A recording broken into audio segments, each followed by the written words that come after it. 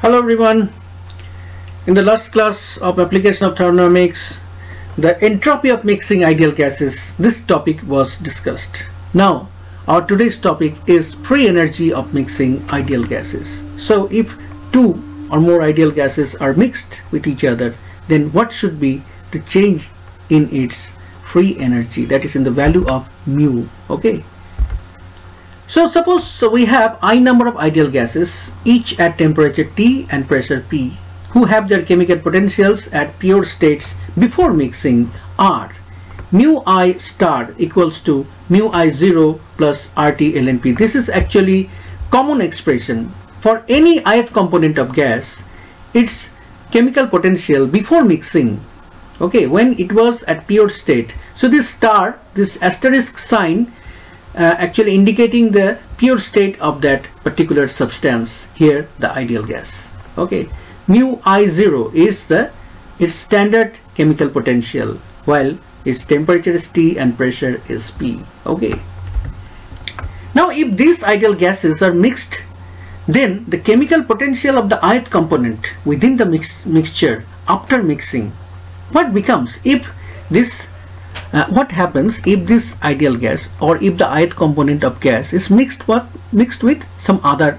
component of the gas? Okay, then what should be its chemical potential within the mixture? Its chemical potential within the mixture should be mu I. So this mu I star is the chemical potential at pure state before mixing, and this is the chemical potential within the mixture after mixing. Okay, but the main characteristics of the gas of the substance is actually mu I0, which is the standard chemical potential, which is a constant which would never change. Okay, so mu I0 is always the same, but here instead of pressure capital P, you are writing here small pi. That means this is the partial pressure of the ith component. That means if some gas is present, if some gas component is present within a mixture, then its partial pressure must be written in small letter, because it is not actually contributing towards the overall pressure P. It has some partial contribution towards the pressure. It may be P1, it may be P2, P3, etc. And the overall pressure P is actually P1 plus P2 plus dot dot dot plus Pi.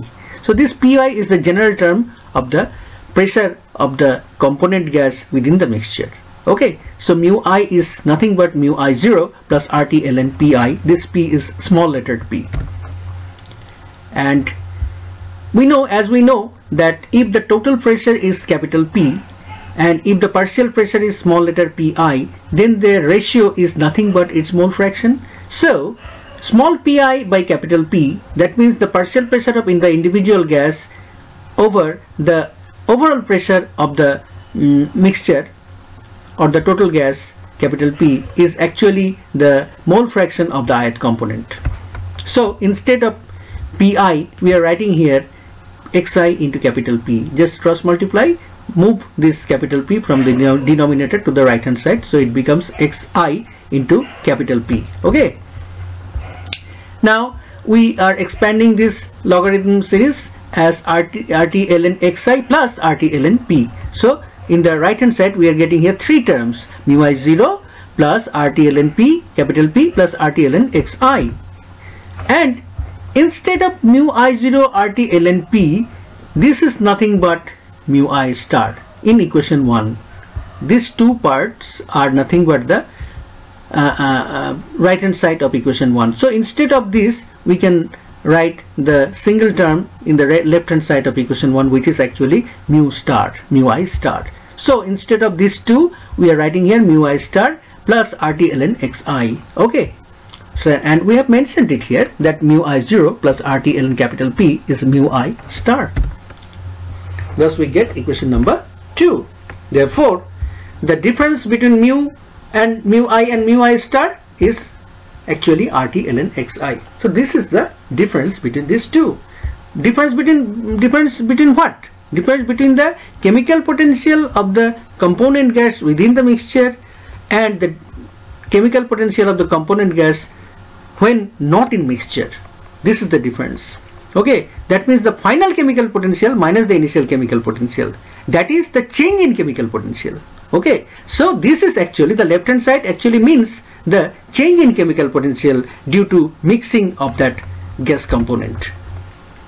So now under the same total pressure P and temperature T, different amount of gas, such gases N1, N2, N3, etc. moles are mixed up. Each component of gases has mole fractions as usual x1, x2, x3, etc. respectively. The molar free energies of this component before mixing were mu1 star, mu2 star, mu3 star, etc.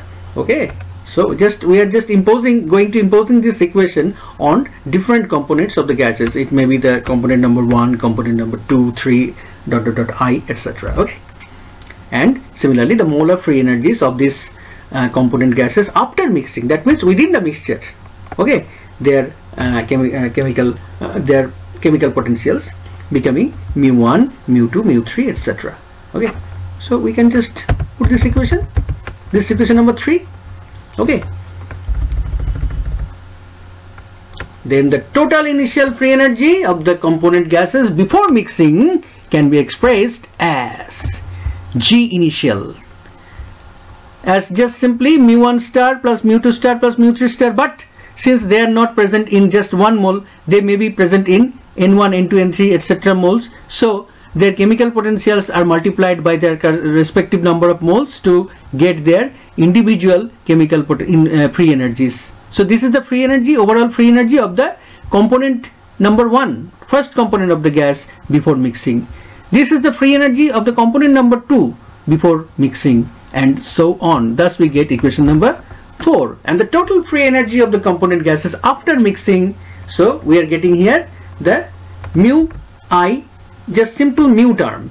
Okay, simple mu1 plus mu2 plus mu3, but since they are present not in 1 mole but in N1 plus N1, N2, N3 etc. moles, so this corresponding or respective number of moles have been multiplied with the respective chemical potential to get the free energy of the mixture. So this is the free energy of the mixture, and this is the free energy of the gas components before mixing. So this is final state, this is initial state. So therefore, what should be the difference? The difference is the change in free energy, and that is our destination today.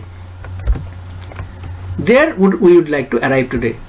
So delta G mix, that is free energy of mixing ideal gases. What should it be? The final free energy minus the initial free energy. Final free energy is actually the free energy within the mixture, and in the initial free energy is the free energy before mixing the gases. That is nothing but G initial. That is the left hand side of equation 5 minus left hand side of equation 4.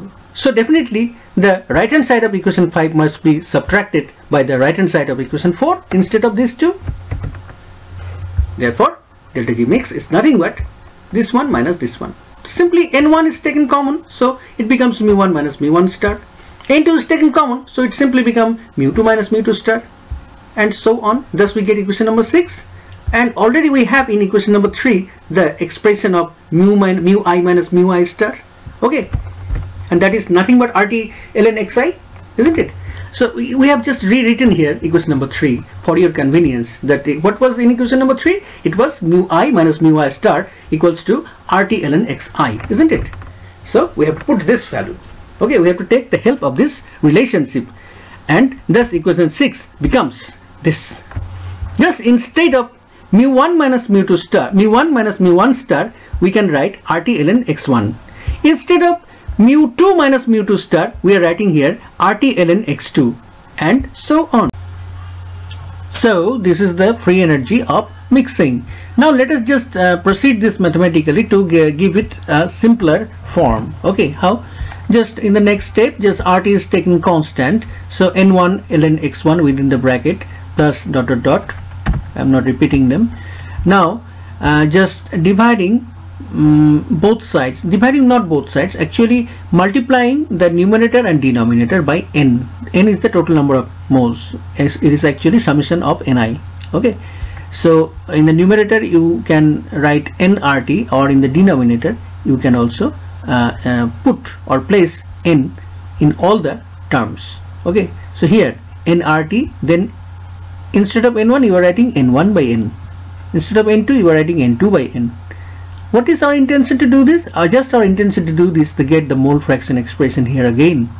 Okay, this is nothing but x1, this is nothing but x2, this is nothing but x3, and so on. So in the next line we are writing, instead of n1 by n, x1, instead of n2 by n, x2, instead of n3 by n, x3. Okay, and we have to mention this as n1 by n equal to x1 and etc. Okay, so we have finally how you can express this by taking the summation sign. You can write them.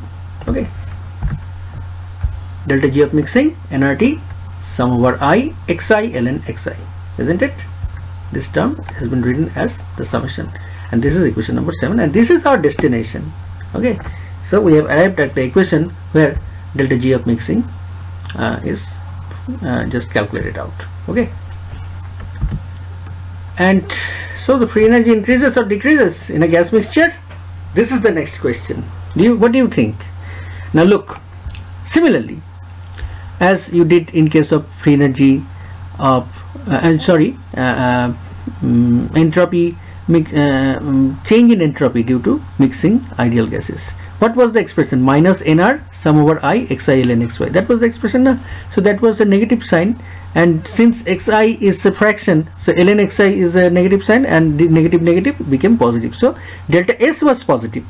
So similarly delta G must be negative here, because xi is a fraction, it's less than 1. So ln xi is a negative term, and hence overall, since this is a positive, so overall this is a negative term. So delta G mix is negative. That means it is decreasing. Okay, so we have to find the value of delta G in case of binary gas mixture. That is, in case of I, we are going to just put 1 and 2. Okay, so this is our equation number 7. This is the final expression, and proceed just as you did in case of entropy.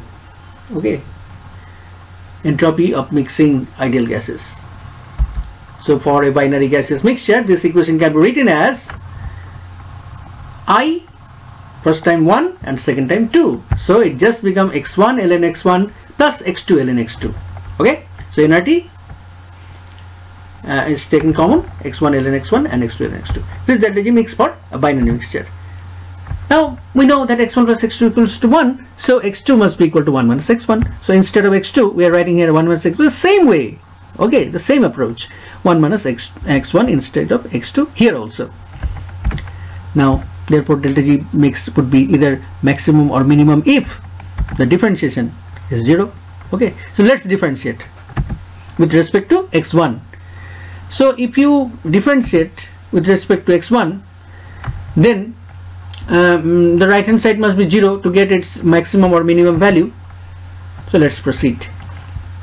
Partial differentiation with respect to x1 of the right hand side must be equal to the differentiation of this term. This is actually the right hand side of the previous equation.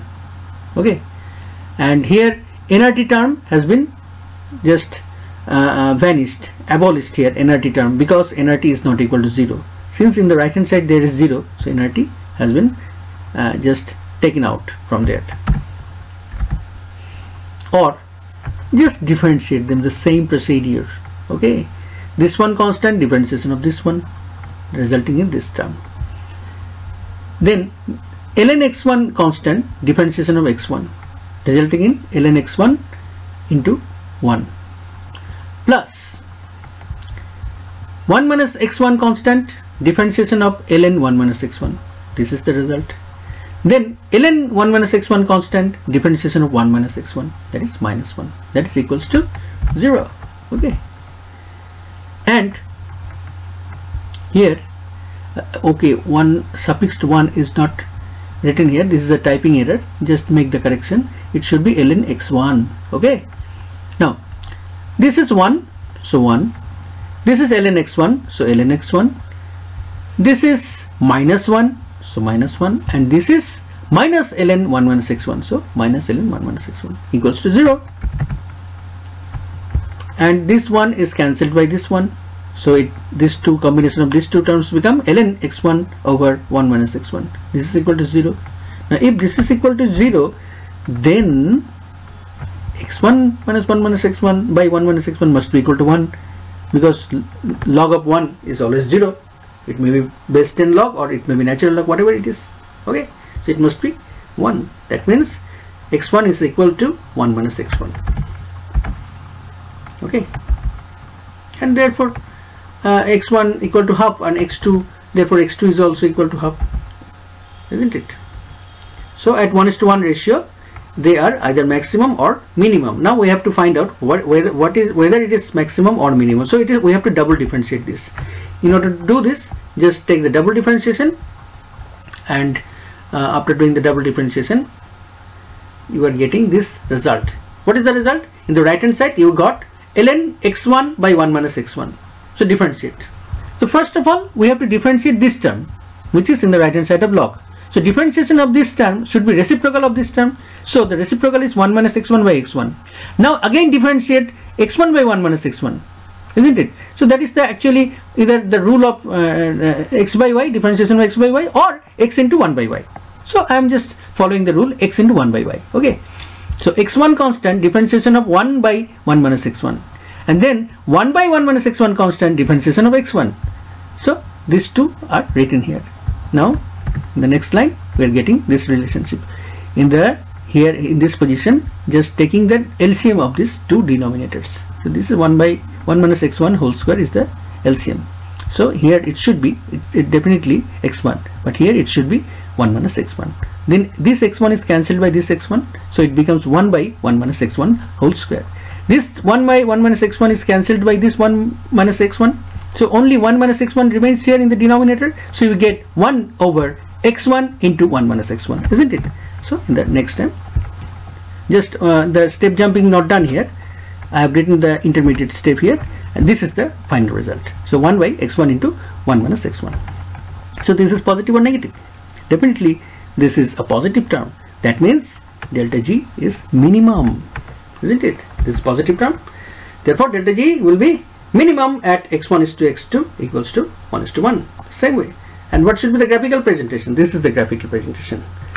Here at 1:1 ratio it is getting the minimum value. It is reaching its minima.